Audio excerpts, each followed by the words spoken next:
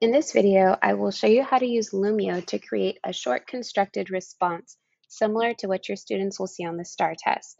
So one of the great things about Lumio is being able to bring PDFs in, and TEA gives you all of the STAR release tests in PDF form. So I just pulled one passage into my Lumio, and I'm going to start from there. So I'm selecting Edit.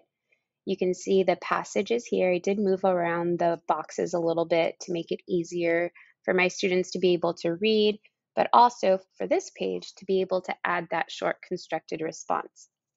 So first of all, I wanted to find an area for my students to put that response. So I'm going to use a shape. I'm going to use a rectangle.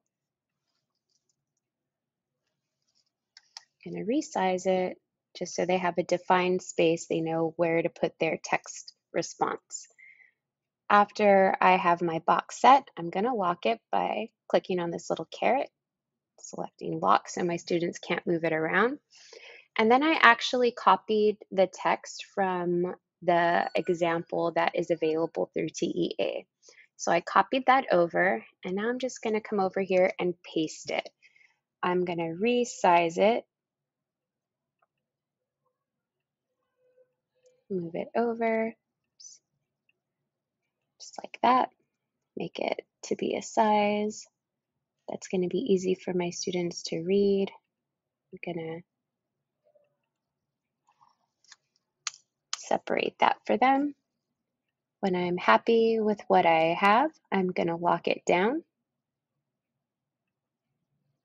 All right, so in order to make it a copy for my students, I'm going to select this little magic wand right here. That is going to give an individual handout to my students. So let's go ahead and preview it.